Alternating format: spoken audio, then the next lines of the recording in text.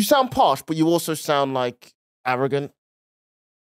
You're more RP. What's RP? Received pronunciation. I don't know what that means. Newsreader voice. Do you know, there was a time in my life I wanted to be a newsreader. Give us a newsread. Right Hang on, let me do it. Dang, dang, dang, dang, dang, dang, dang, dang.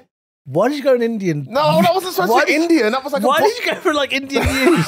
Dang, dang, dang, dang, dang. That's more Indian. This is my news.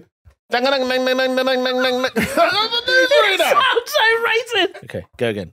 Dang, dang, dang, dang, dang, dang, dang, dang, dang, dang, dang, dang. Good evening. This is BBC News at 10 with me, Eshaan Akbar. Today, the government have confirmed that the cost of living crisis is set to worsen, particularly for ethnic minorities. A report from the Trussell Trust suggested that the most disadvantaged communities of recent... Well, that wasn't too bad, actually. If I was giving you newsreader training, I would have only made slight edits. You overemphasise words when you're reading the news. Oh. The government